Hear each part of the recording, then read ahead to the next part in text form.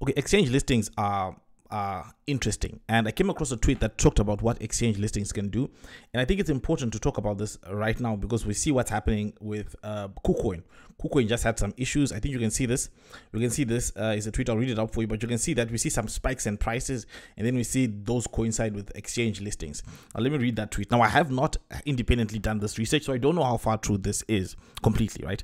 BTC trading on all-time high, missed the pump. Matic made 300x after BTC all-time high last cycle thanks to centralized exchange listings. Doge, Weave, Pepe made 1000x thanks to listing on OKX, Binance, and Coinbase. Tokens that are set to be listed on tier 1 exchanges soon, right? So then you have the chart that I just showed you now, where you see there's a Coinbase listing first, it spikes up 20x, there's an Upbeat listing, then it spikes up 40x, OKX listing spikes up, Binance listing spikes up, and on and on and on and on. Now, we do know that Richard Hart did say that listers do not drive price up. What drive prices up is buyers, right? Those are the ones that drive prices up. And we also do know that PulseChain initially did have an OKX listing. So listings are not always this thing that just drives price up. But having said that, I do believe that listings are helpful for cryptocurrencies. Being listed on many tier 1 exchanges is absolutely helpful. Now, I want to talk about this because Kucoin had some issues. They're having some regulatory issues. Now, these issues come from because they did not have a KYC program.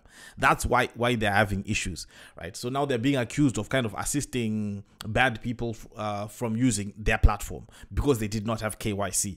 Now, when I look at this, the way I see it is that obviously the law doesn't always work like that, right? The way I see it is that it's not as bad as what happened with Binance, because on Binance you had them saying that we're not taking on US customers, but privately in their chats they were talking about it. Privately they were saying one thing and doing another. They were actually talking about doing the bad stuff.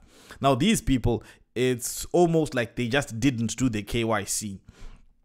And I say I sympathize with that because I see a lot of hexicans, PulseXs coming against Kucoin now and saying, okay, well, look, we told you so. You were not supposed to use these centralized exchanges. And I agree with that. But I don't think this is such an I told you so moment.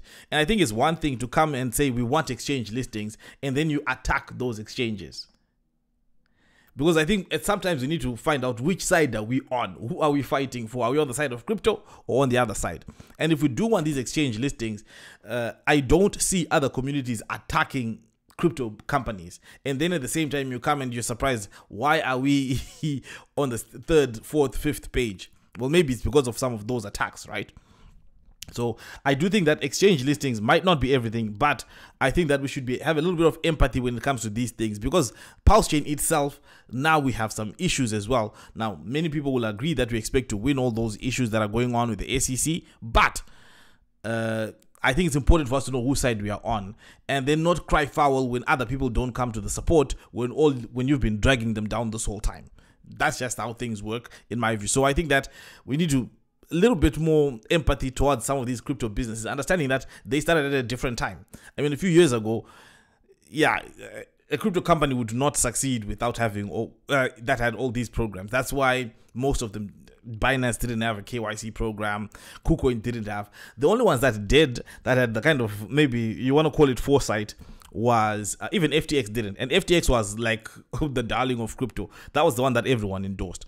The only ones that didn't, that had that from the beginning was Coinbase and maybe Kraken as well. So those are the ones that had a different way of doing things. Anyway, those are my thoughts in regards to what's happening with Kucoin. I do think that we need some of these exchange listings. So I think we need to be supportive when they do need that support. Thank you guys for watching, and let me know what you think about this next time.